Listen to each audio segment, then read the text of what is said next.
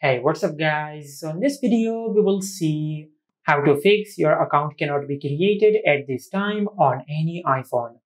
Now, to fix this issue, first of all, just go to your home screen and open settings.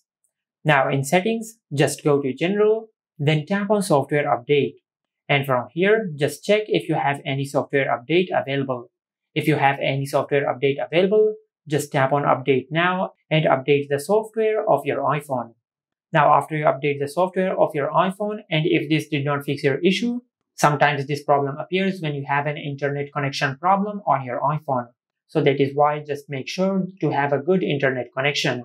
But if you are connected to the Wi-Fi, but internet is not working on your iPhone, then open settings, and in settings, just go to general, and from here, just tap on date and time.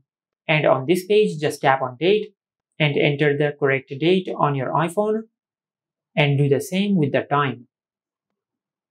Now you can set the date and time manually, or you can enable this toggle and you can set the date and time automatically.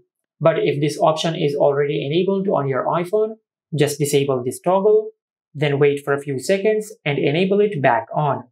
Now after you set the date and time on your iPhone, also make sure that the password you are setting on your Apple account does not contain your name, your phone number, or your date of birth.